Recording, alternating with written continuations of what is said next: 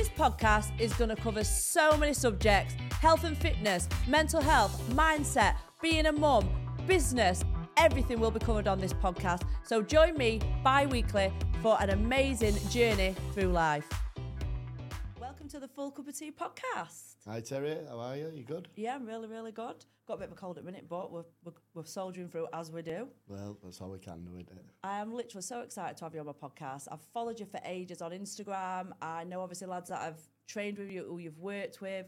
You're such an inspiration, not just on Instagram. I mean, obviously I know you from like your chefing and all the things that you've done. And yeah, I just feel like you'd be really, really good for the people out there who listen to my podcast. I think your story, everything you've achieved, everything you're achieving, and the things that you've gone through in your life will help and inspire so many people who are probably sat at home thinking they're stuck in a rut or can't make any changes. So I just think me and you having a deep conversation about life, about past, about future is going to help so many people. Yeah. It's always a strange one, isn't it, when someone says your story's inspiring or you can inspire other people and things like that. I always, it's something that I don't really think about, but when it is said, it's always a nice compliment to hear, because I have been in those crap places, and I have been where a lot of people feel like they probably are right now, and I've come out the other side and done something with my life, I made something of myself. So yeah, it's going to be good to delve into it, and you get to ask some things, I get to answer some things, and yeah. And I also feel like so many men sit in silence and suffer in silence. And I think when men actually speak out, it helps other people speak out, it helps other people have hope and aspiration. So that's why I think it'll be really nice to hear your story. So if you want to tell us a little bit of background information, obviously I know it, but the audience don't. So if you want to go right back, and I'll obviously ask you some questions in between, and just, tell us about you, Chris. Yeah, of course. So I am literally just your typical council estate kid, brought up on a council estate in Mexborough by my parents, who always tried the best, I were, again, if we run back to the old council estate children, we all knew how to get in trouble a little bit, didn't we? I think it's a common... Keep ourselves entertained. Yeah, that's it. It's a common denominator between us all, I think, is how to get in trouble when you live on a council estate. So yeah, I had a what I would call a good upbringing, based on where we were from. I had a good circle of friends. Some of us still some of my best friends now, and I spent some of the best times of my life as a young kid, in Mexborough, running around, being a little tearaway and a terror at times, and just creating memories with my friends, and then I weren't always the best at school. Pretty much every school report said I was smart and intelligent, but I were also a clown. Yeah. And the last year of school, I never really turned up. I did my exams, got out of it what I needed to. My intention was always to go in the military. And so I joined the military when I left school. What age were you then? 16? So I was 17 when I enrolled, yeah. I was going to go to college for a little while first, because I intended on joining the military when I was probably post-20, go to college, get some form of extra education that I could fall back on. And then 9/11 happened. And that is literally why and what made me join earlier. Yeah. So I was going to college one morning, and I always remember my mum rang me and said, come back home and watch this quick. And I'm sure it was about 8:30 a.m. in morning UK time. So I went home, obviously wondering what had gone on. And it were on the TV, and I sat there and watched it with mum for a couple of hours. And I just thought, that's it, that's my calling. That's what I want to do. I want to be involved in this. Joined the military. That was September. In December, I was a British soldier, Wow. Going into basic training. So, yeah, big change in how I envisaged joining the army. Yeah. And the way it came around. But I'm And at a young age as well. Yeah, at a very young age. But I'm ever so thankful that I did go and do that, and it turned me from a boy to a man, pretty much overnight. But you've seen a lot of things. Did you go to like Yeah, I did Iraq, Afghan, toured out there. So you do see, there's a lot of things that are great memories and a lot of things that are not so great memories, It took me a lot of time to speak about things like that. as you can imagine. Yeah. And there's a big stigma around now about men not speaking out. And it's not until this day and age, I think, that we really understand how important and how critical it is, you know, that men, regardless of how strong you are or feel you are as an individual, it is important to speak out. And I learnt my lesson. You know, I'm sure we'll get onto that, but I learnt my lesson from not speaking out and what you can do. Yeah. And now, you know, I'm one of the first people to advocate for doing that. I love that, yeah. I think it's a huge people part. see you like, oh, big, strong guy with tattoos. Exactly. And then you have this, like, I don't know, like perception of someone like that, don't you? They don't. And then people also have the perception, I can't look like I'm not this big, strong man. It's like, it's such a. It's all the persona. Yeah, that's it. You know, I train for my own self-satisfaction. Yeah. You know, I like to be in shape. I like to look a certain way. And obviously I compete. But I do get that thing that people may feel, well, you can't really speak if you look in that manner of way. And it's just not true. You know, we can all speak. It's just about you as an individual, about you getting to sit in a chair like this or, you know, in different surroundings and get out there what's necessary, you know. Do you think like army and stuff, did you stay there, leave because it were affecting your mental health, or, you know, did you just leave because your time were up, or what age did you leave the military? So I was in 5.5 years. Yeah. I had planned to do 12 years. My whole plan was to do 12 years, get an half pension and come out. Yeah. But the tours that I did back to back. So I got very little time between them. So you're going from one, like, war-torn country to another. Yeah. Etc. Really bad then, weren't it? And I mean, I was in those places at the height of things happening. Yeah. You know, Iraq, I was out there before it all really started happening. I went out in the January and it kicked off fully in the March. So I'd already been out there a couple of months, you know. And it's the dregs of the earth, like, and I mean that in the nicest sense to the Iraqi people or anyone like that might even for a second, you know, get a glimpse of this podcast. But the place itself was so war-torn and battered to the ground. Yeah. It was eye-opening instantaneously. And I wouldn't wish that on anyone. No, it's awful. I mean, we're going through something now again, aren't we? But it's on another subject. But Yeah. So you've obviously done your tour in Iraq, and you've decided to come out, and then like what were next for you then? What? So yeah, because I'd come out in the circumstances that I had. I knew that mentally I wasn't quite right. I was never going to admit it at that time. Yeah. You know, I'm a young kid still at the time. Still only 23 years old coming up. Oh yeah, still a baby. Still plenty of life in front of me. And I'd just come out of the military, you know, I'd been where I'd been. And you kind of don't want to, or you don't feel like you can talk about it. You don't want to talk about it because, you know, it makes you look weak.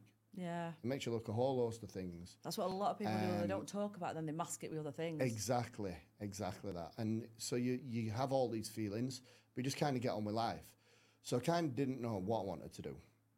Look, as it happens, my mum's been in hospitality for 35 years, and she was at a restaurant, part management, and just said, well, you know, why don't you just come and help us out for a little bit? It'll give you something to do and just keep you occupied and put some money in your pocket. There's no, like, pressure for you to come, and there's no pressure for you to do anything particular while you're there, so to speak, just to help out. So I went there. Like I say, I was fortunate to have my mum in that position. And then from there, look, as it happens, it turned out I was a dab hand with a frying pan. Well. And then literally that's how I got to be a chef. Obviously from Which, there... for anyone that don't know, obviously we don't know you because we haven't got that far into the story, but you are an amazing chef, aren't you, at The Big Smoke? Yep. I've ate there, so I know it's good. I can vouch for it. And that's what you do as well as your other things. But Yeah. So we've come out army, you've started to like dip into chefing, which you now do. So what happened during, you know, the time between like now and you starting your chefing? So yeah, I got into it, like I say, as we've just gone over, by being fortunate enough to have my mum in that position.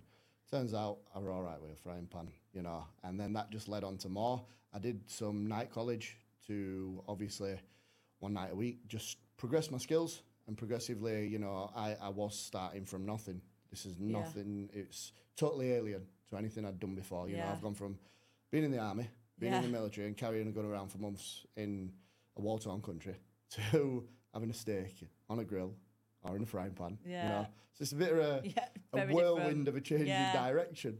And then, so I'd been going to night college, just doing 1 day a week. And I was there for quite a large period of time, of where I went from just helping out to being the head chef over a period of about 3 years. So things moved fairly quick. And then from there, I've had the pleasure of working in some great establishments. You know, there'll be Relish. So Nick Hinton, I'm sure you know Nick as well. That's right. You know, I've worked for Nick a couple of times. Give a lot of credit to him. Great man. Helped me no end. And then other places as well. So I've worked at Bawtry's, Coleman Steakhouse before it was Bawtry's. Yeah. You know, I've done a bit of time on agency at Crown Hotel, things like that. And just really nurtured my skills working in various places. Yeah. And then I got a little bit bored of chefing for a little while. And I ended up going to work at a restaurant called Tickled Trout at Barlow. So it's a fine dining rosette restaurant. I went and worked there as general manager. I was taken on as general manager and taken on under the wing of the owner there, who's a very highly decorated chef. And I managed that for a couple of years. And I really enjoyed doing that side of things as well. So I'd broadened my scope of from just being a chef to being able to do the whole of the business, from top to bottom. So I really enjoyed that. And then I was offered the opportunity by my current bosses at the Big Smoke. They had this kind of dream and vision on a bit of paper, and we all sat together, looked at it, looked at what I bring to it, how we could do it and things like that. That was 4 years ago. We're still there now. You know, we're still busy. There's still people coming through the doors all the time. And it's still got what I would hope to have a growing reputation, because we are starting to do things a little bit differently now, you know, and we're now branching out into pizzas, and actually from tomorrow we're opening for breakfast on a Saturday from tomorrow, So the Big Smoke's version of breakfast. We've now got a mobile burger van that's able to go out to do functions. I mean, that's at Rotherhamshire in September. It's done multiple functions already, so you know we can be hired for weddings and things like that, and parties. So it's, you know, we are constantly trying to evolve and move with times, and it keeps my thinking shoes on, because it's, you know, it is me who comes up with all the menus and everything. Do you think, like, obviously from you going to the army to then obviously coming to a new passion of cooking, that was sort of your way of sort of channeling whatever were going on in your mind from obviously being in the army and like past trauma? Do you think like that was how you channeled your thoughts and feelings through your creativity of your cooking? I believe so, yeah. I believe that it's a weird one when it comes to cooking, because you either love it, I love cooking, or you hate it. I love it. It's my peacetime. Yeah, I can't explain it. So like you were picking up on them with the creativity side of things, it keeps you mentally stimulated. Yeah. So I'm moving from one dish to the next, and I'm thinking, right, what's that like? How does it taste? How can I improve that? And then on to the next. And then I'll come back to that dish a week later with a new and improved version, see if that's right. Now, what do we need to tweak to get it just perfect? And that's what being a good chef entails. You know, it's being able to put something together, spot that it's not correct, bring it back to the table with something different, and getting it perfect. And that's the beauty of the craft in it, is doing that. And as well, you like, it's not, I like cooking for other people just in general, but it's like someone else is really enjoying it. You get like, I don't know, it's like a weird feeling. It's a good feeling, isn't it? Yeah, like it's a nice feeling someone's enjoying your food. And 95% of the time, I have to say 95. Yeah. Because there's always someone that doesn't, you know. And everyone's taste buds different, and standards, expectations. And sometimes, you know, as bad as it may sound, sometimes chefs do have an off day. Yeah. They are human. 100%. And I get it. You know, I've gone to one place before, I had a brilliant meal. Next time, I have. not so great. That. But it never puts me off. Yeah. Because I know, coming from that background, that it can happen. Yeah. do have an off day. They are human. But I don't know, it's a crazy one, cooking, because it is something that you really do love or hate, but it helped me through some really difficult times. Times that took me a lot of years to speak about with other people, that people never even knew about. I mean, there's probably things that we might speak about today that some of the closest people to me don't even know. And that's just because I've spoke about them and had dialect about those things with the correct people. Yeah. And sometimes the people that are closest to you are not the correct people to speak about that with. No, definitely sometimes not. It takes a stranger. 100%. And I feel like that's where sometimes you get like the best sort of feedback and advice from people who aren't your friends. Yeah. Sometimes just random people. It could be people on Instagram. It can be a doctor in an office. It could be, you know, someone that you meet at a festival. 100%. It literally can be any form of stranger in any form walk of talking of life. as well. Yeah. Like any form of talking. Like a lot of people don't talk about how especially men. I mean, a lot of women don't either, but more men hold a lot of things in and they don't tend to express what's going on in their head, and that's where they end up having their head controlled, you know, so badly, really. Yeah, when if you just spoke about it and like, oh wow, yeah, he feels like that or she feels like that, it opens a whole new It does, and it's amazing thought pattern. Well, it's amazing how many people feel the same way and how many people are also not talking about it. And it just takes that one domino to drop. Yeah, it does. And that's it. It can set off a whole great chain of reaction that has a good positive ending to it. I agree. And so we've obviously covered the chefing, and you know, you've started your chefing, you've continued to do it, you're absolutely amazing. In between all that, was the other stuff went on in your life in the background? Have you had breaks from chefing? Because I know from obviously your Instagram, you do the PT and competitions. You know, you're physically in really good shape. You do nutrition plans. So you know, we've got obviously Chris, the chef. Yeah. Is the other things what have gone on during that period? You know, that you'd like to share and tell us about. So I'll go back to. We'll start with the bad stuff, eh? So I've been to prison. You know, that did happen early 2010s. I was involved in a case to do with drugs. You know, I'm not going to sit here and paint a rosy picture about anything because I'm not that individual. You know, I've not always been a good individual and I haven't always done good things. I'm not going to sit here and tell you that or tell anybody that tunes into this. Some of the best people have the worst past. Yeah, and I think that played also a big part in defining who I have tried to become. I'm not going to say become, because there's still things that we're all working on day in, day out to better ourselves. Yeah, 100%, I agree. But who I've tried to become. So I went to prison in 2010 as part of a drugs offence, and I served just under 2 years. I got just under 4 years. I had to appeal that because originally I got 5.5. But the military came in handy, gave me a good reference, and said I was a good soldier, and that kind of got it took down. And so yeah, that was a part of my life where I had to really sit and reflect. Yeah. You know, and I'm not. Don't get me wrong. I'm not going to sit here and tell you that prison is this or it's that or it's the other. It really isn't a difficult place to be. Yeah. And I understand why people keep going back. Because when you're getting warm in the winter, you've got a TV, you've got music, and you're getting fed 3 meals a day with hot drinks. If you're in a really bad situation in life, that can solve a few problems. Honestly, it really can. So I see why people go back. Yeah. It's not something that I want to go back to. Yeah. Let me just clear that up right now, yeah?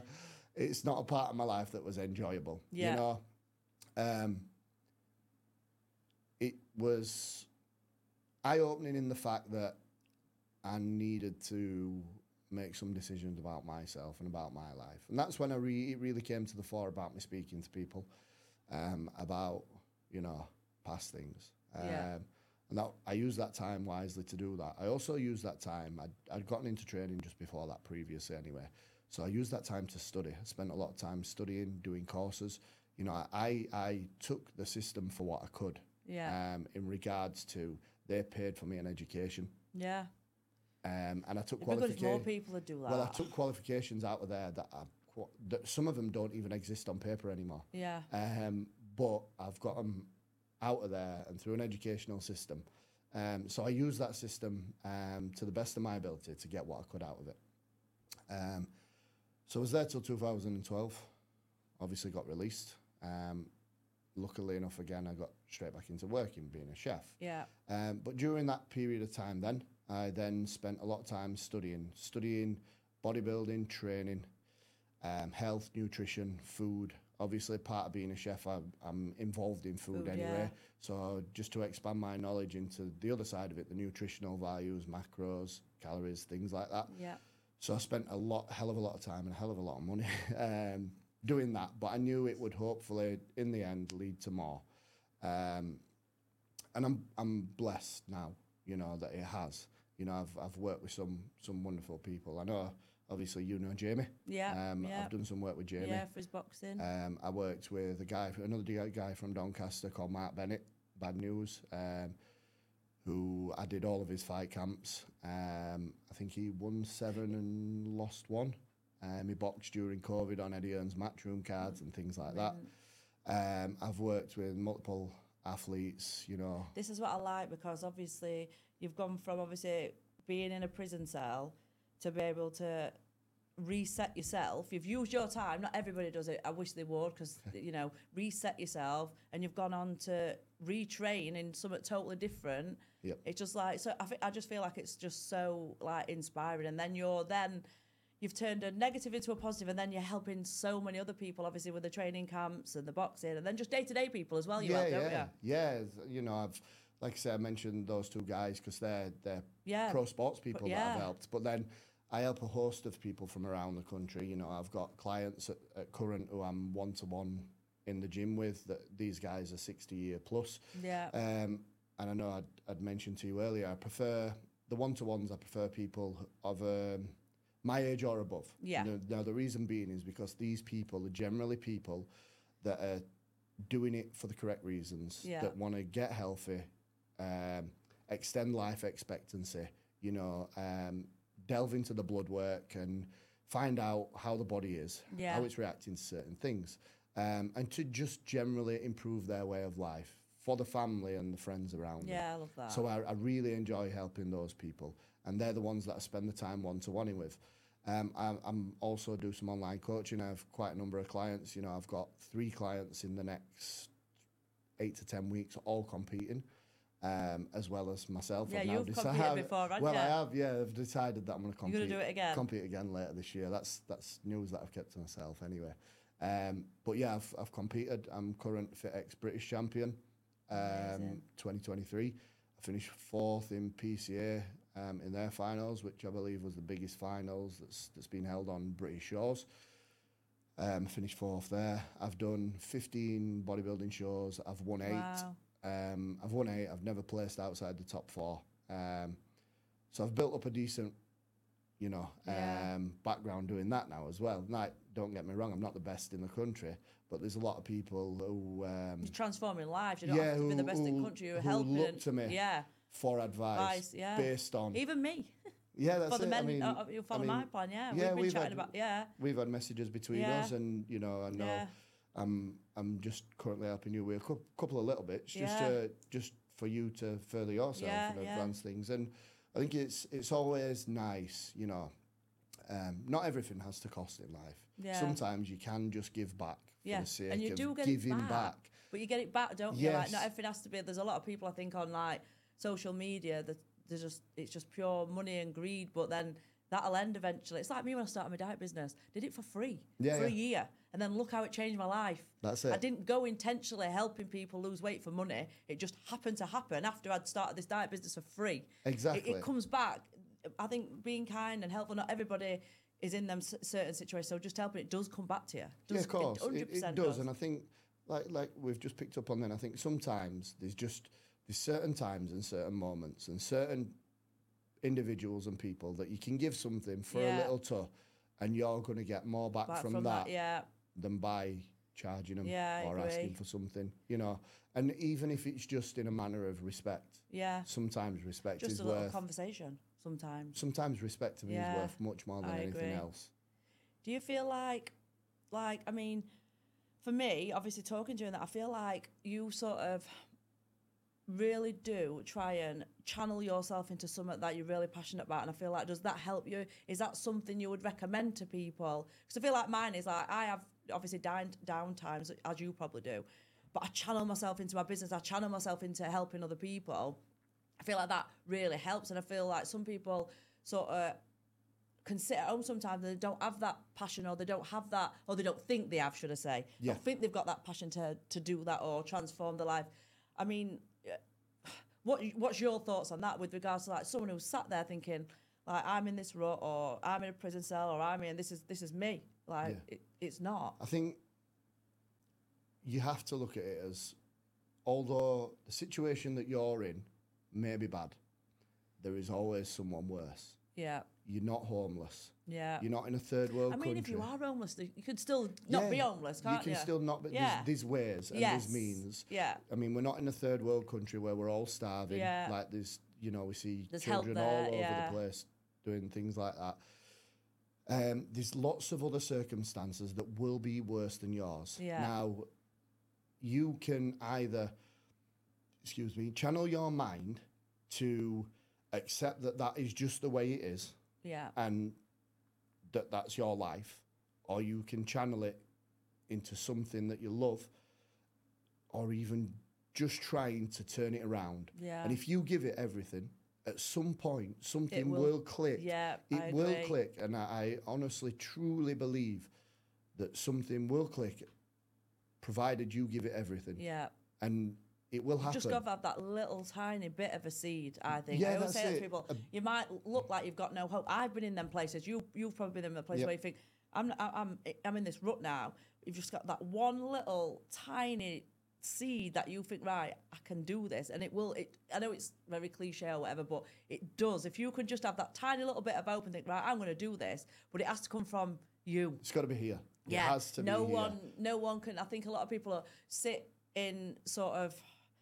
with themselves sometimes and think, this is me, this is who I am, and this is how I've got to be, and waiting for someone to save them. Yeah, I think, and it doesn't happen. It just doesn't. That's it. And I think what you've got a whole host of people who are in that situation, and they're waiting for someone to put an arm out and give them a chance. Yeah. But not all the time that's going to happen. No. Now you have to create an opportunity for that individual to give you chance. Yeah. And show them that if they give you that little bit of hope, and that opportunity, that you will capitalise on it, and you will give 100%. everything back to show that their faith in you and that tiny bit of hope is something that they've done correct, and that you will give everything to bring that back to life and to bring yourself back to life. I and agree. it's don't get me wrong, it's hard to do. Yeah, it is. Because some people, I'm not going to say everyone suffers the same, because we don't. No. You know, what I might take as something bad, someone else might take twice as bad. Yeah, I agree. But we all have, when it comes to hope, the hope that we all have is the same amount. You Completely. know what I mean? It's your vision of this amount of hope is my same vision of this amount of hope. But it's how we grow this into a larger scale. Yeah. And I think channeling everything you have into something that you feel is a process that you can love will help. I agree. I mean, even if it's a small change. Yeah, it don't have to be anything it tiny. don't have to be helping people. It don't have to be cooking. It don't have to be anything that we've really talked about. It's just something that you feel like you would enjoy, something that you feel like will change your circumstances. That's what I feel like. It's change yours or somebody else's. or someone else's. Yeah. Give clothes to charity. Yeah. It's a great one. Yeah. Rather than throw them in the bin. Yeah. Just go and give them to charity, because someone else is going to go in and get that might not have a lot of money and might not have a lot of great things in life, but they might love that one thing that you've given. Yeah. And just being kind as well. Yeah. Just being nice, just smiling at someone. I just feel like just little things as well, like you smile at someone, they smile back, it makes you feel good about yourself. It does. And people just think, oh, well, that's just something small, but it's not. It's actually actually a really nice feeling. It is. Isn't it? And don't get me wrong, there's times when everybody in the world, you don't want to smile. No. You don't want to be happy. You don't want to have conversation. And you don't have to. But the best thing to do at those times, I always find, is to just be within yourself. Yeah. Don't affect anyone else's day negatively. Yeah. Let them get on with theirs. And then tomorrow's a new start. That's what I'm always like all the time. You've got, and sometimes as well, just focusing on you sometimes. And I always say this, like, I was selfish for a year. We'll go into that in a minute, actually, about obviously the sober and all that sort of stuff. Yeah. But I was selfish really. Just a year, I put myself first. I've got kids, I've got business, but I had to put myself first to be the best version of me for those. I did that, and now I am the best version of me for those people. So being a little bit selfish sometimes benefits everybody in the long It run. does, And people don't see that sometimes. Yeah, and like you've just picked up on there, by you doing that and you becoming a little bit more within yourself and being a little bit more selfish and about you, that has probably brought on your business and your kids' home life tenfold, as well as your home life and personal life. Yeah. And it's finding that fine balance, you know. It really is. Of where you want to channel your energy. You don't always need to channel it into yourself. You don't always need to channel it into another individual, but channel it into something that you love or feel you can fall in love with. Yeah, and I it agree. will help massively. 100%. Massively. Now let's talk about. I mean, we've both obviously on each of our social media, so we both did the whole the sober thing. We've both drank before. We've both had drugs before. Yep. Did obviously throughout from the army to your chefing to your PT into the prison. Was there a sort of a struggle with alcohol, drugs? I mean, I've done it. I mean, most people have. They've been proper at council state. Don't know what it is. But even normal people, people are normal. Yeah. But I think a lot of us nowadays, and people still do it now, mask a lot of trauma, a lot of things going on in their life with alcohol and drugs. 100%. You can still channel your stuff like you did all your chefing and you channeled it into that, but there's always, I think, like me with business, I channeled that for 12 years, but I still like to drink. I still ended up having cocaine and stuff like that with my friends and stuff like that because I was still trying to mask something. Even though we're channeling things into a positive, there was still always that there. Something chewing away. And I feel like so many people go through life like that without actually without actually not speaking about the fact that, right, I am good at this and I'm doing this, but I'm also doing this. I've got a problem. Yeah. I don't mean just an addiction. I just mean a problem with using that to mask something. Yeah, a big part of my life. You know, I'm not going to lie on that one. When people say, I've done a bit of cocaine with my mates. I mean, I've spent tens of thousands, probably into 100. Yeah. Yeah. There's a lot of people that have. I was bad. Like, really bad. And I think if I look back at it now, I think majority of that stemmed from my time in the military. Yeah. Not so much because I didn't enjoy it, because I absolutely loved it. You know, it's the trauma. I've got medals and pictures all framed at home, and they are pride of place in my house. It's a big part of my life, and it's one of my proudest moments. Yeah. And certainly, you know, I know it is my mum's as well. Yeah. But I think what you experience in there sometimes, depending on where you've been, you know, I was in at a time when things were really rough. And I think a lot of the drink and the drugs came as a subsidiary of that. Yeah. And it just stemmed over years and years. And the more I didn't talk, the more I did drink. And then I found drugs, specifically cocaine. And then the more I didn't talk, the more I sniffed that. And it got to a point where, like a coping mechanism. Yeah, it were very much a coping mechanism, you know, 5 nights a week. People just think, I'm just doing it because I'm having fun, and they never ever think, why am I doing it? Yeah. Why? And that's the thing. And then you stop. You actually stop at some point and take the time to think about why you're doing it. And that's when everything changed. Yeah. You know, at this point in my life, you know, I'd met Grace, who's now my wife. Yeah. Well, I'm blessed to have met. And I've got kids. I've got 3 young kids. And you get to a point where, like, this harsh realization happens and you think, these people are relying on me, and I'm just here shoving this shit up my nose. You know, the top and bottom of it, that is what it is. And then that becomes a burden I found, because then I'm scratching at the surface trying to find the reason why I've dealt with all these other things, but now I'm refusing to deal with this. Yeah. What I'm doing is I'm actually doing this more. Yeah. And yeah. All right then. So obviously I know loads of people like that. Been there and done it. Took my year out. Went sober. And I don't know. I can't even say. I think what probably same as you. No really traumatic happened for me to think, wow, I need to stop drinking. I need to reset. I think it was just a build up of a time. Like I weren't focused on my business properly. I weren't focused on my kids properly. I weren't focused on myself properly. Something just clicked in my head. I don't know. It weren't nothing major happened. I'm not sure about you. You can tell me in a minute. But something just clicked. I thought I don't want to be doing this. Like I need to deal with whatever I'm trying to mask with this drink and this drug. So I just completely, obviously, went sober.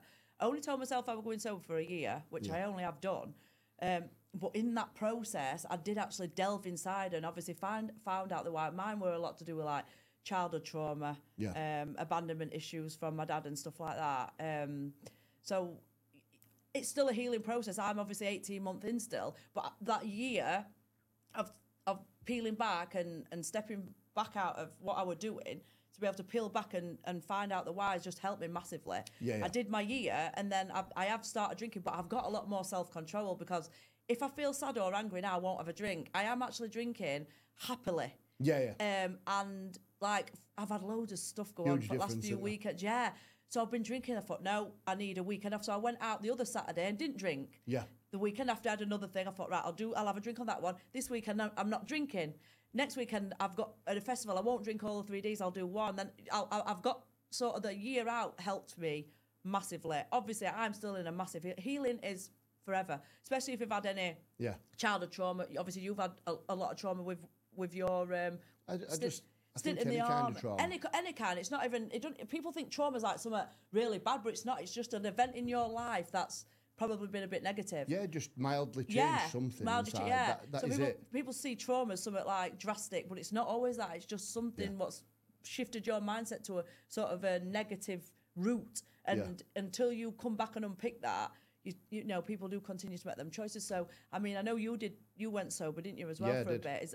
What made you then? What was your turning point with regards to, like, right, I'm not sniffing all this cocaine anymore, I'm not drinking no more? So, for me, I just had an outburst at home, if I'm honest, one that I'm very much ashamed of. Just had an outburst at home. I got arrested. Came to that. They locked me up. Spent night in cells. I think I might have spent a couple, to be fair. Went to court. It got dealt with at court. Obviously, I went home because I'm sat here. And I've never been back to prison. But it made me take stock, and it made me realise that it just isn't worth it. You know, there's more to life than doing that. And I think I'd use that as a coping mechanism for a while. And then what started out as with cocaine, it always starts out as a bit of fun, doesn't it? I think, generally most people, it starts out as a bit of fun. We're mates on a weekend, couple of beers, have a sniff, have a good time. And then I think the more and more you do it, it then becomes a coping mechanism for something that has happened. I couldn't put my finger on what it was that happened. I know you've just mentioned you don't speak to your dad, was it? I'm the same with mine. I had 20 odd good years with my dad, and then my son's nearly 10. And if my son was in a room full of men and my dad were there, he would have no idea who he was. Sad, isn't it? And that, I'm ashamed of that. I'm ashamed of him for it. Like, I'm ashamed of my dad for it. And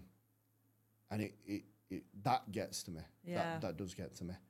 Like, don't get me wrong, me and him have no relationship, and it's still sad though, and it's still there in your heart, innit? No matter what. I don't. And I kind of that probably made it worse at the time because we'd kind of been speaking and had some conversation, things like that, and then again it just disintegrated. People just understand the decisions that we make. And I as blew adults. up. Got arrested, and that were that. I decided that at that point I was stopping drinking. At this time, I was just getting into bodybuilding to obviously at an amateur level quite seriously. And I just thought, right, I'm channeling all my energy in there and getting rid of all this negative energy of why I'm doing this. And I decided that were it. So obviously, you know yourself, 99.9% of the time, you only do that when you've had a drink. So I knew that for me to combat that addiction, I had to stop drinking because they go hand in hand. Yeah, they do. So I literally made a decision. I'm going to stop drinking. And I'm sure my wife and my mates where sat there at the time and laughed and said, there's Yeah, of course absolutely you are. no chance that that is happening. But 2 years, you know, over 2 years drugs, 2 years without a drink. Now, the point with the drink was to get myself to a point of where I was in control of what I was doing, Yeah. and the drink wasn't in control of what I was doing. Yeah, and the decisions that you made. Exactly. So, coming forward in time, obviously I went to the Euros a couple of weeks ago, Yeah. and I'd always in my head made the decision that I would drink again, but it would only be for an occasion. Yeah. So, birthday, christening, someone's celebratory party, something like that. Yeah. And I'd gone to the Euros, went with two of my best pals. We've been mates since we were kids, and still very best of friends now. Went out to Germany, and I had a drink. Now, there was no real reason behind it, except for the fact that in my mind, I felt like I was in control. So I wanted to prove to myself that I was. Yeah. So the first day, I think I had 2 pints, and the second day I had 3 pints, or the other way around, one or the other. And do you know what? I was more proud of the fact that I could do that than the actual fact that I'd stopped drinking for 2 years. Yeah. Because I had them and stopped and had water or Diet Coke. And it felt like this, it was strange because it felt like this huge weight had lifted off my shoulders then. That actually, I'm in control. yeah, I've proved a point to myself. Yeah. And I've actually gone and done it. And yeah, I were happy about that. I know my wife texted me and said, I'm more proud of you than that for that as well. Oh, so that's always nice. Yeah, to it really is. Just regardless of what I've ever done in life or what I do, she's always really supportive, and that's what you need. you can't buy that. No, you can't. Like Definitely not. You cannot buy loyalty like that. No, you and can't. anybody that spurs you on to be a better individual is priceless in life. I 100% agree. I'm still trying to find that person, but yeah. It'll happen. It'll happen. I'm not looking. So I'm all right on my own. that's the best way, you know. I mean, know. I wasn't when I met Grace, you know. I wasn't, so I know that feeling. Yeah, you're just like all right on my own. Someone comes along. Well, that's someone's got to come along and compliment my life. I ain't carrying no baby man. I think the thing is with you as well, because you're successful, you've done well for yourself. Like, you don't need someone who's going to come in and disrupt. Like, it should be a person of value. That's what I mean. Somebody like, I don't want to be looking after some. Yeah. That you and that individual can grow then together. Yeah, move together in life, and it makes your life better as a whole. 100%. And that's you find a lot of people in life don't do that now. They're just happy. I know. With anyone, you know, I know a few people like that's that. Why I just rather be on me. That's what I'm saying. It's like it's hard work, but yeah. So I had a drink at Euros in Germany. So how do you feel then now going forward? So you've had your drink at Euros. You have literally smashed life. You've had the negatives. You had the positives. You've literally smashed this 2 years. So what? For you going forward with regards to obviously your drinking, are you still doing the special occasion, or are you not even bothered about it, or do you feel like no, I can do this now, I can do it on special, I'm in control. That's what I feel like after a year. I agree with you. I can do that 100%. So it'll be occasional. Yeah. So it'll be birthday, it'll be christening, like I say. Yeah. It'll be which is not like every weekend. Something like that. I won't ever go out again. You know, I can honestly sit here and say I won't ever go out again just on a random night out to Sheffield or Doncaster, have a skinful, come home trolleyed, home trolleyed and spent the next day hungover. Yeah. That I will never ever do. Yeah. The only times I will go out and drink is on an occasion. Yeah. Don't get me wrong, I may go out with all my mates or my wife to Doncaster or Sheffield. Yeah, I get you. No, I get you, like just like random every week. Yeah, They'll drink, I'll probably drive. Yeah, that's what I did. What I mean? That's what I did other weekend. I can still enjoy myself. Yeah. It's just I'm choosing the setting that I'm doing it. So I'm in control of it. Yeah, and that's all that matters. That's what you did your few years for, because that's what I did my year for. As long as I could be in control. If I ever find that I'm not in control, I'll do the same reset again. Yeah. And that's it, because it does happen. You can go, like I obviously, like I just said, did a few weekends on trot. Thought, right, I'm not doing this weekend now, so I'll have the weekend off. Yeah, I'll have it off. Whereas before I'd be like, yeah, every weekend I've got plans, I'll drink. I would never have done that if I'd not done that year. So sometimes it is good to sit and reset. So, what would you say to anybody out there who, any guy out there, and women, but are predominantly males, who's sat there thinking they've got no hope in that same drink cycle? Like, what would be your top tips for somebody to get out the cycle of that? Like, what would you say to do? So I think there's always a few things that you can do here. I think the first thing you have to do is you have to sit down, and you have to stop and evaluate what's going on around you. By that, I mean your surroundings. the people, you know, your family, your friends, the people that you work with. Social media. Social media is huge, huge. The amount of people that live their life on social media, and I can tell you right now, some of these people I could show you on social media, and I know their life isn't like that. Yeah. 110%. Yeah. They're not kidding me. They're only kidding themselves.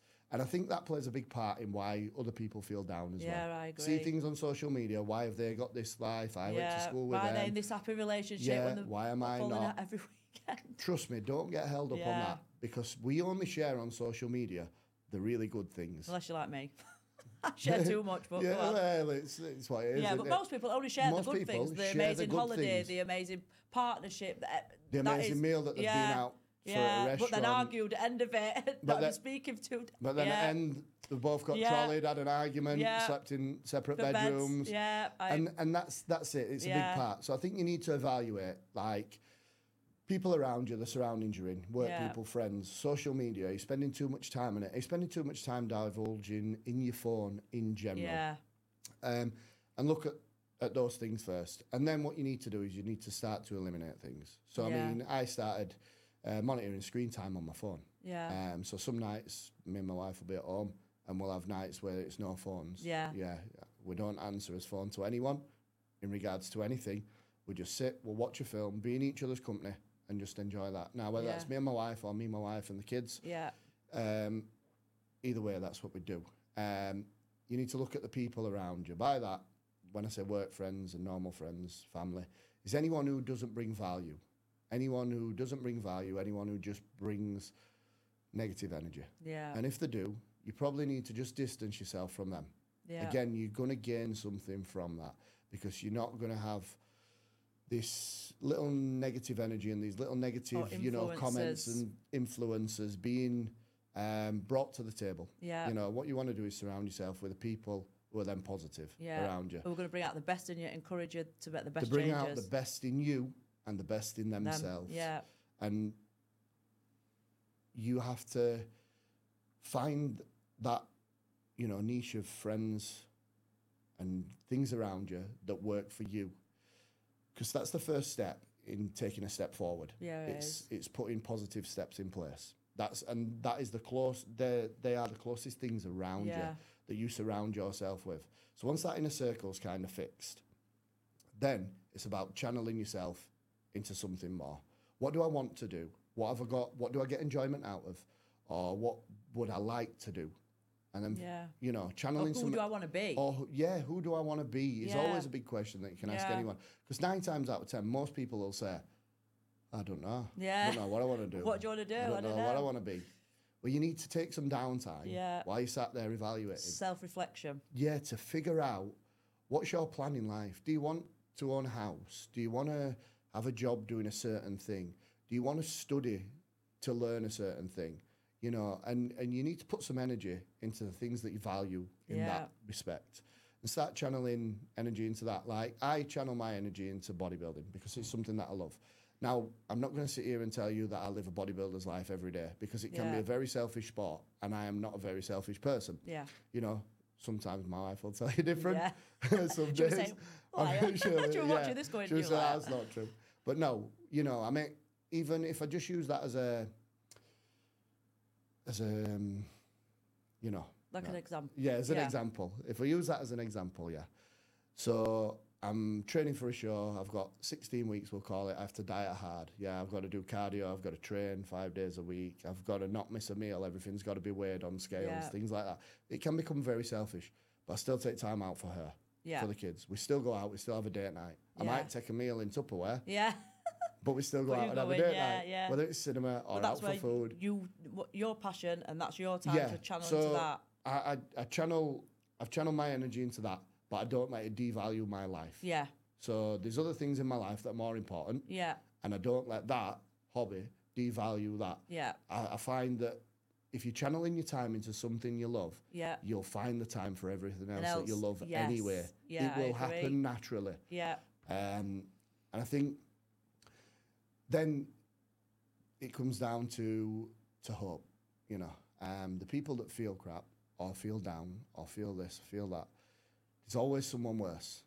And put yourself for a day in their shoes. Yeah. You know, think of someone who doesn't get the luxury of 3 meals a day. Yeah. They can't eat. We often take it for granted, don't we? Like, Massively. we just look at us, like, obviously I've been in a place where I've been up here and I've been down there, and then all I'm looking at is this down here, and I'm thinking, but sometimes you have to step back and think, wow, like, I've got a home, I've got healthy kids, I can walk, I can heating. see, just little things like that. I can feel, I can touch, I can feel, you know, the people think, oh, I do speak to a lot of people, obviously on my app and stuff, and they're like, but I've got nothing positive, and I'm like, but you have. But you've got You're life. talking. You've got life.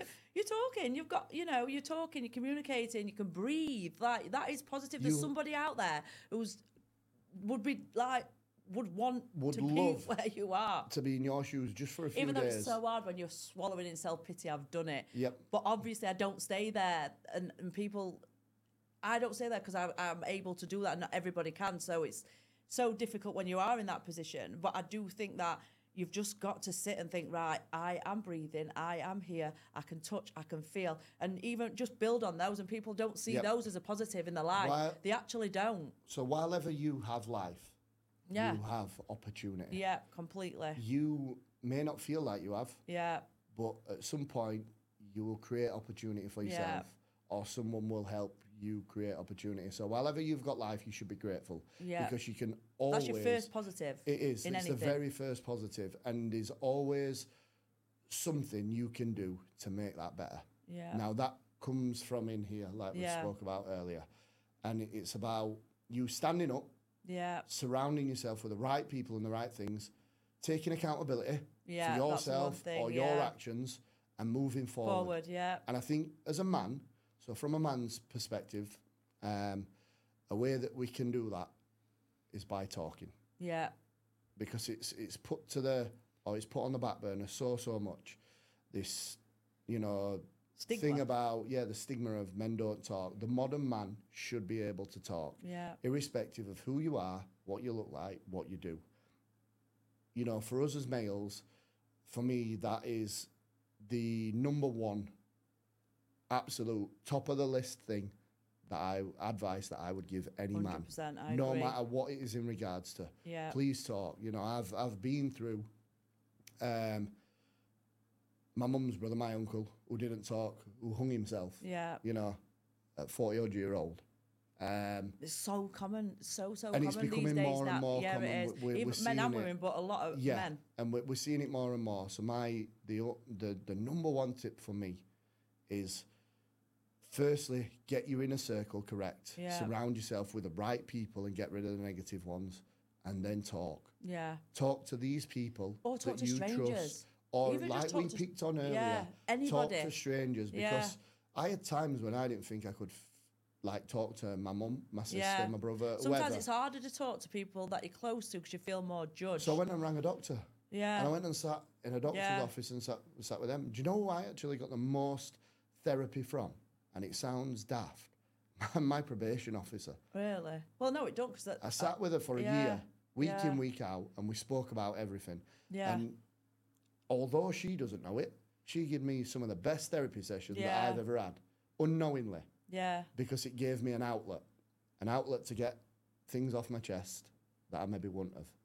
And I just feel that we're in a world now where the modern man shouldn't be talking.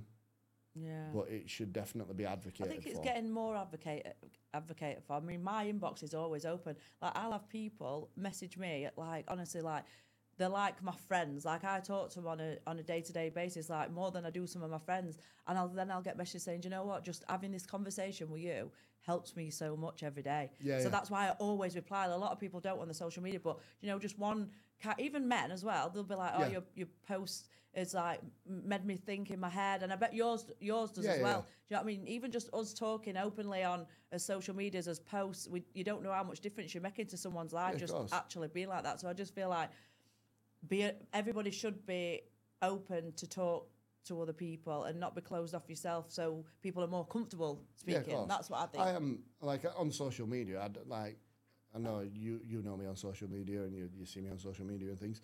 I don't paint my life to be what it is, and I live a very private life on social media. my social media consists of like bodybuilding and you me having random rants at certain things in life and stuff like that. And so I don't paint my life up to be anything that it's not. And I find that people do find that quite a common ground, because they're speaking to someone on there who's not putting himself above them. Yeah. But literally just on the same level. Like, I'm just an everyday person. Everyday guy, yeah. Going around doing everyday things, you know, that means something to me in my life. Speak to me. Yeah. You know, come to me. I've given hundreds of bits of advice on there for free. Yeah. I don't want anything for it. You know, that's not what I'm about. Yeah. If I can help someone improve their life, then I will. Obviously, with the things I do with coaching and things like that, that's a completely different aspect. Separate. And that's It's not like me. I'm, I've got a diet business, and obviously I charge for the diet business and the time, but my inbox, and I speak to people like openly. Like, I'll just have quite a lot of time, actually. I spend a lot of time doing that. General everyday, so everyday conversation when someone's like, how do you do this though, day in, day out? Yeah. Well, I'll tell you how I do it. Yeah. This is how I do and it. It just gives, if it just gives one person that seed, that hope, I think it's just all worthwhile anyway as a person. If I can help change one person's life, or just that's the how day I always or the think. week, then that's a success. Like, some people, people who don't want to see your posts or whatever. I get it all the time on mine, but they don't like I'm doing my videos all the time. It might be something about what's going on in my life, but the amount of messages that I get, what people are like, oh my God, that's just made my day. Are you posting today? So many people do. So it can be a really good place, depending on who you follow, but a really good place, social media. And I know it can be a negative place for some people, but there are some like accounts. I do it. I love to watch other people. People love to watch me. It's just one of them places where like you said, you've got to pick the right accounts and pick the right places. So if you feel like you're gaining something from it, follow them, talk to them. People will talk back. Like, I've started taking people off mine or a bit who like just bring negative value. Have to. And it's not because they're not like bringing negative value to like my life. Yeah. But they're just bringing negativity to everyone else around them. And I think that, you know, I don't like to be around those type of people. No, because it gets in your mindset. The people you speak to. It costs nothing to be nice. Help, no, it don't. Or to be nice. And just general day-to-day things. If people come to you with a general day-to-day question of, how do you do this? Yeah. Like, you've got some people that in your position all will the go, time. Download this for... download this for this. And I know what you mean. You know, $24.99 for my ebook. Yeah. I'm like, this is how I do it. This is someone who's generally asking out of, you know, probably concern for their own life and their own day-to-day things. You can just get that bit of advice for free. It ain't going to hurt. Yeah. It's only going to improve them. It's only going to make them feel better about themselves. And that's a good feeling, isn't it? It's a great feeling. That's what I love. I do love that about, like, obviously your social media. You're always putting stuff on there and stuff like that. And I'm hoping that, obviously, this podcast will help so many people. And I think it will. Like, people will obviously look at you and think, oh, if this guy, because obviously you're a muscular guy and, you know, people have a perception of that. I'm just hoping that this podcast will help at least one person think, right, I need to speak out. I need to speak to someone. I can do this. And I think having you on, it's like going to help so many people. So thank you for coming on. I'd hope so. It's, like we've just picked up on. It's one of them where you hope that just, if one individual listens to it and they can take something away from it, then that's all that matters. That's a great thing, you know. Am I blessed? Yeah, I am. You know, I've got a wonderful wife, 3 wonderful kids. I've got good people around me. You know, I get to come and do things like this with people like yourself who again are inspiring to others, and it is a blessing to be able to do that. It really is, 100%. It is, because there's people a lot worse off in life. But all I would say to anyone who does watch this is, please speak. Yeah. And if it feels like there's nobody that you can speak to, then just come to me. Speak to me. Can you tell us your Instagram name as well? Yeah, so it's Chrissy_calls. Yeah. On Instagram. On Facebook, Sunday name Christopher, what my mum gave me. But you can find me on both. And, you know, if you feel like you can't speak to anyone, then please just speak to me, because I'm not saying that I've been through everything in life, but 99% of what people have been through, you've been through. I've been there. And I've felt that way. Yeah. So I can relate to what Yeah. you're going through, and I will do my utmost. If I don't know the answer, I will do Get my the utmost to go and get the answer or find the answer. So, Yeah. but yeah, it's been a pleasure. Yeah, thank you. Thank you for coming been on. wonderful. I can't to wait sit for down. it to watch it back. Yeah, it's like I said, it's been wonderful to sit down, and we're blessed that we get to do things like this. 100%. And hopefully help someone change their ways and change their life. Completely. Thank you. Thank you.